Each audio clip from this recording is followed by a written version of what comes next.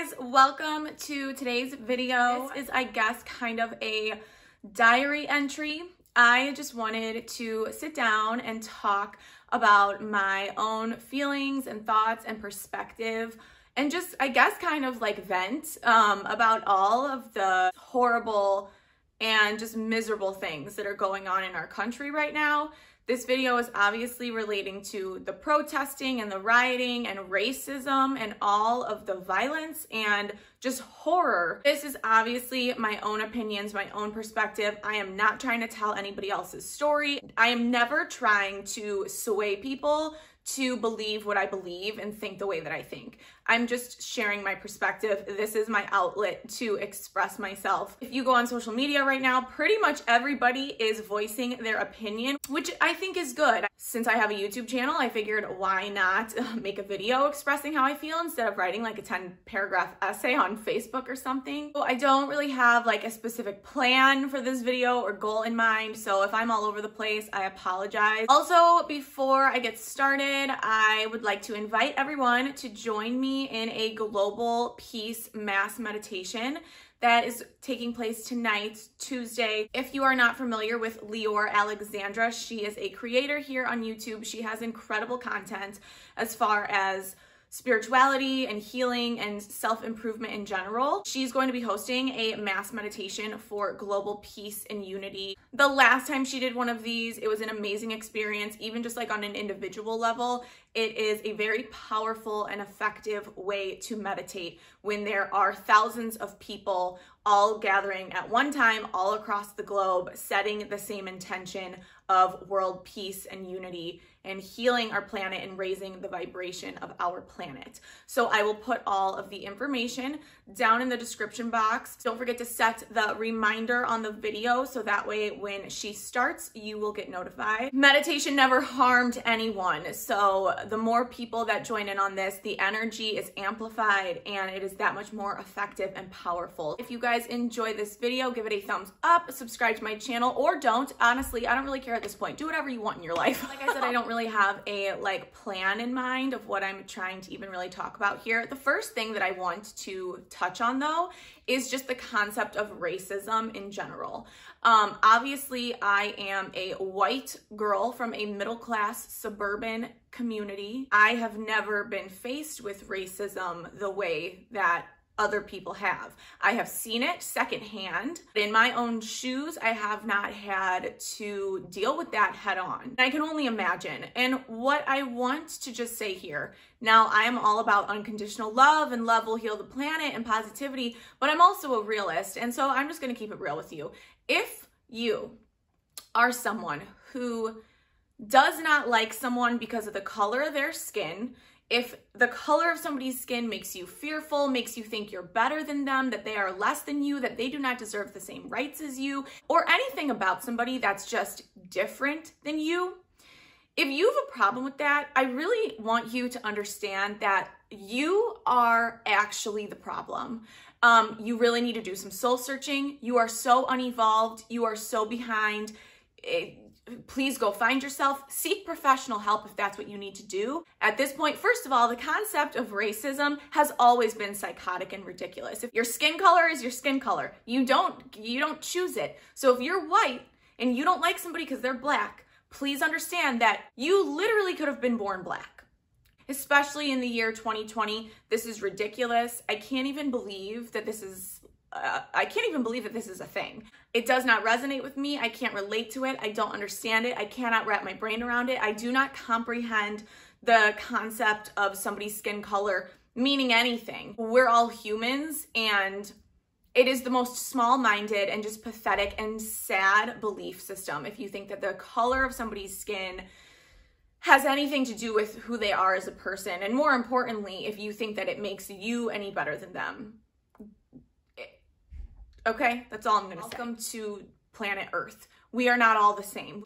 Anyways, so obviously there's all this rioting and protesting, and you know, this is different than what we typically see when it comes, I guess, to protesting. It would be different if it was like one person or one group of people that were acting in this way as far as property damage and violence and lighting buildings on fire and harming people, places, and things, smashing the windows of cop cars. It's not a small group of people. It's a lot of people across the country. There's a lot of people that are completely outraged and acting in a really scary way. I mean, there's people that are literally afraid to leave their homes. If you go on social media, you'll see so many different viewpoints on this. There's a lot of people, way more than I would have ever imagined, that are completely understanding of why people are acting this way. There's a lot of people that are supporting it. There's a lot of people that are like, yeah, I see you, I get it. You tried to protest silently, it didn't work. You're outraged. On the other side of that, there's a lot of people that are pissed and are like, you are no better. You're a criminal, destroying property and hurting other people and acting in this way is not going to solve anything. Very divided beliefs on this. And then of course we have the people that are doing these silent, peaceful protests, which bless their hearts. I think that's amazing. I definitely don't support the violence and the outrage and the way that people are conducting themselves. It makes me uncomfortable. I don't think violence is the answer. It truly gives me anxiety. I don't believe that darkness and hate and violence and crime is the answer. But the thing is though, I don't know what it is like to be in these people's shoes. I don't really feel like it's right for anybody to really make a judgment. I mean, I get we all have our opinions, and what I am more focused on and kind of like what my message in making this video is, I'm not really focused on the actions being taken. Yes, it is important that we are aware, that we know what's going on in the world, that we pay attention. I find it more worrisome the emotional state that these people must be in to act in this way.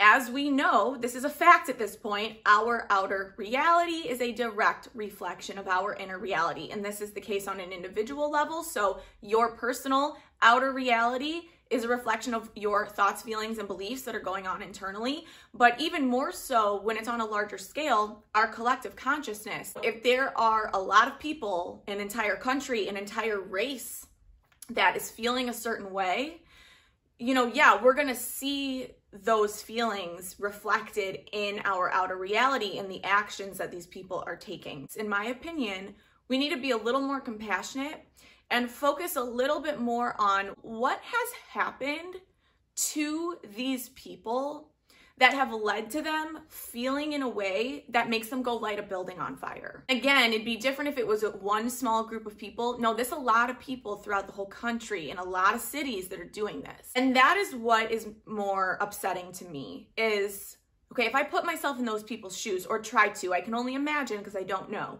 But for me to bash the windows of a cop car, light a building on fire, walk into a store and grab all the merchandise and just walk out with it. In order for me to act that way, I'd have to be pretty broken on the inside. Heartbroken, angered, outraged, and just like beaten down to my core.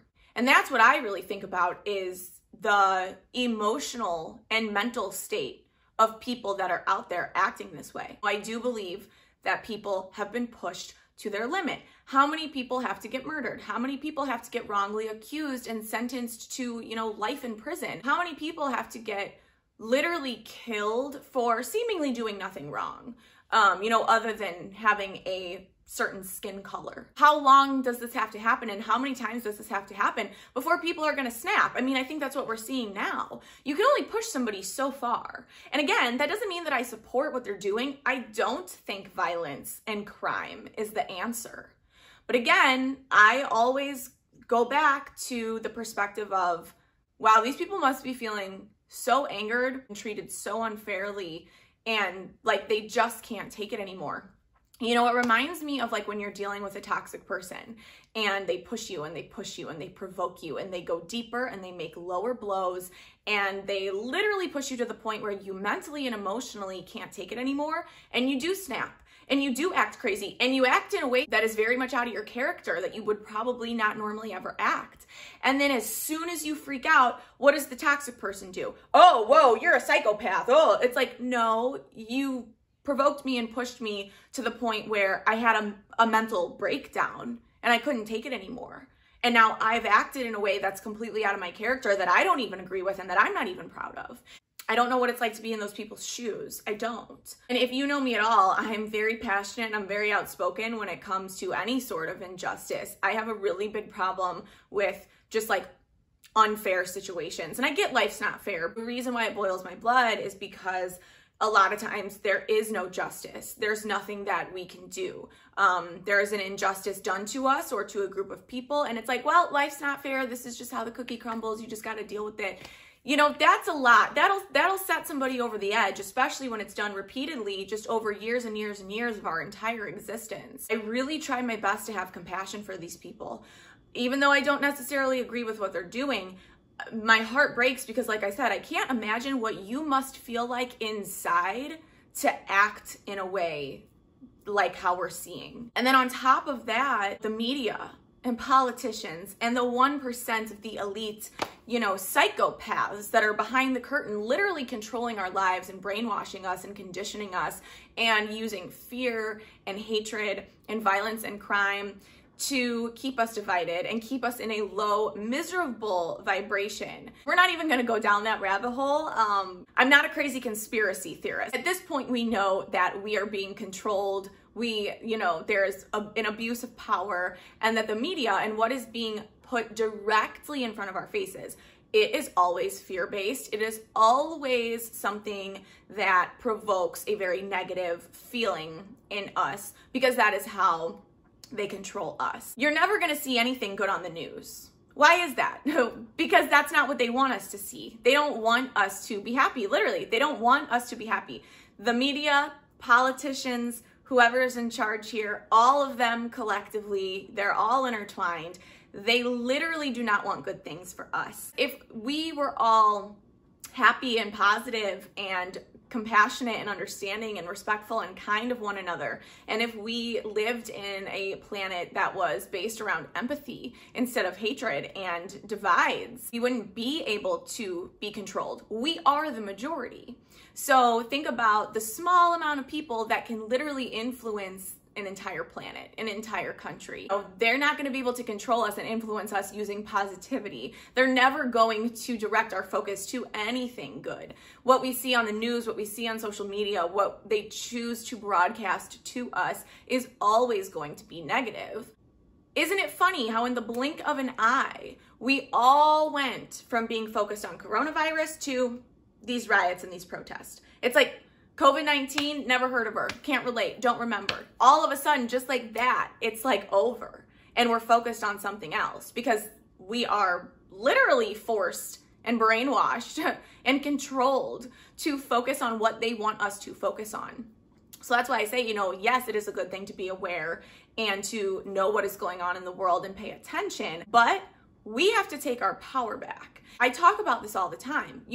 It sounds very unrealistic for one person to just be like, well, I'm just going to go out in the world and just change everything. I'm going to change the world. I'm going to change the planet. I'm going to heal everybody. But the thing is, we actually do have the power to do this. We are, again, the majority, and the power lies in our hands. We can blame police. We can blame the media. We can blame politicians. We can blame, the psychopaths behind the scenes that are controlling it. But at the end of the day, we really do have all of the power. And it starts individually with us. It starts in our home. It starts in our community. It starts with the way that we interact with people around us out in the real world. We love to play the blame game. We love to play the victim game. But here's the thing. How many people out there in the world, everyday people like you and me, how many people out there are rude, disrespectful, bullies? We have to be the change, okay? We have to be the change. This is middle school shit at this point. So it starts with how we treat ourselves and how we treat the people directly around us in our own home. It starts with the way that you raise your children. What do you teach them? What examples do we set? Why is it so difficult for people to just have respect for other human beings? It blows my mind how unbelievably nasty and rude and just full of hate people are. People are so not understanding of anything. We do not try and understand other people's perspectives. So many people lack the ability to just for 1 second put their feet in somebody else's shoes. It's mind-blowing. We are so judgmental. We hate people that are different than us. I'm sorry. I don't know who you think you are, but just because somebody's different from you, whether it's their race, their belief system, how much money they have, their education, you know, where they come from, their sexual orientation, who do you think you are? If you think that just because somebody's different or lives in a way that you don't quite understand, that doesn't resonate with you, guess what? It doesn't make you any better. We so badly want things to change in this world, yet human beings treat other human beings like complete garbage. Look at the way people talk to each other. Look at the way we tear other people down. How many people are just rude as hell? It's like it's not that difficult. It starts with us. If we want anything to change, we have to be the change. This is very simple, basic shit at this point. Have a little bit of respect and kindness. That's all it takes. You don't have to understand what someone else believes. You don't have to agree with it. You don't have to like it. But it's like, what is it gonna do to you to just have a little bit of compassion and basic respect for other human beings? It is so sad and pathetic that there are people out there that literally don't know how to respect other humans. Again, do some soul searching. If you are miserable all the time, it is because internally you are miserable. You need to go within and figure out what the hell's going on and try and fix it. Because otherwise you go out there in the world and you just spread your miserable, hating, negative, low vibrational energy to everybody else. It's like, we have to be the ones to change something. It's not that difficult. Be kind. Hold the door open for somebody. Say thank you. Apologize. Smile at somebody. Say hello. It is not that difficult. These are basic things. And I'm like getting angry right now because it just blows my mind, the lack of empathy and the lack of compassion that exists on this planet. And it doesn't make any sense to me. I don't understand why you would think that because someone is different from you, that there's something wrong with them, or there's a reason to be afraid, or that you're better than them. You need a reality check. Because look at what's happening. Look around at our reality right now. It is a result of a lot of people feeling broken down and treated like garbage, and they've had enough, and they're sick of the hatred, and they're sick of the murder, and it's like we can't blame everybody else. It starts with us. Like, we are all human beings on the same planet. These borders, these divides, these groups, these labels, none of this shit was ever supposed to exist. So stop putting people in boxes. Stop with the hatred. Stop with the harsh judgments. Stop inserting your opinion that nobody gives a shit about. You're allowed to have your opinion, and you can voice your opinion. But when it gets to the point that you are blatantly disrespecting somebody else, just shut your mouth. Nobody cares. Literally, nobody cares. Stop hurting people. Why do we do this? Why? Because we're programmed and conditioned and mind controlled to think that this is how we're supposed to live. Human life and this whole experience on earth was never supposed to be this way. Newsflash, we are spiritual beings having a human experience. This body is a vessel that we use to come to this planet and explore. We were never supposed to live in hatred and violence and crime and racism. None of this was ever supposed to be part of the plan. It's time to evolve. It's time to grow up. The egos, God. So I guess, you know, what I really just want to get across here is that you do not know what it is like to be in anybody's shoes but your own. You do not know what that person's life is like. You don't know how they feel internally about themselves. You don't know what their emotions are like. You don't know how people around them treat them. You don't know what kind of experiences they've had. You don't know the horror that they have seen in their lives. And this isn't just for people who are out there protesting racism. No, this is all of us. You've no idea what it's like to be someone else. So stop judging people. Stop being rude. Stop inserting your disrespectful opinion that is so unnecessary. Stop treating people like garbage. Somebody right next to you could be hurting in a way that you could never imagine, that you could never understand. And then here you are being an asshole, making the problem worse. Don't you want to be happy? Don't you want to live in a planet where it's positive? Imagine if every single one of us put our focus on ourselves and on treating other people with respect, and just going out in the world and trying to be a decent human being. Imagine the world we would live in. It would literally be a different planet. You would not recognize it. But it all starts within us. The bogus, corrupt people that don't have your best interests at heart, that are literally brainwashing you and mind controlling you, they would lose their power. If we could all individually make an effort to just be better, to just have respect, to just be kind, to shut our mouths a little bit more, instead of inserting our harsh opinion that literally hurts the feelings of somebody else. Try and make yourself a better person. That way you go out in the world and you share that with people. The only thing that can change is us. And if we change, everything else changes. These are facts at this point. So I think I'm gonna wrap this video up. I just wanted to, I guess, kind of vent. So thank you for listening to me vent. I really do hope that somebody gained something from this video. I hope we can learn to just do better. At least try. You know, and like I said, it starts with you, it starts in your home, it starts in your small community. But if we could all just make an effort to just be a little kinder, everything would be different. And we would all be happier, all of us. So I guess I just want to end this video by just putting the intention out there, sending my love to humans all over the planet, and healing for all of the people that are so hurt. It really breaks my heart, all of the things that are just like taking place right now. We're so much better than this. At the very least, at this point, I think all we can do is really just hope that there is a positive change that comes out of this. And hopefully all this outrage and violence and anger is not for nothing. Thank you guys so much for watching this video. If you enjoyed it, give it a thumbs up, subscribe to my channel, and I hope you guys join me tonight for Leeor's meditation. I love you guys so much. I will see you in my next video.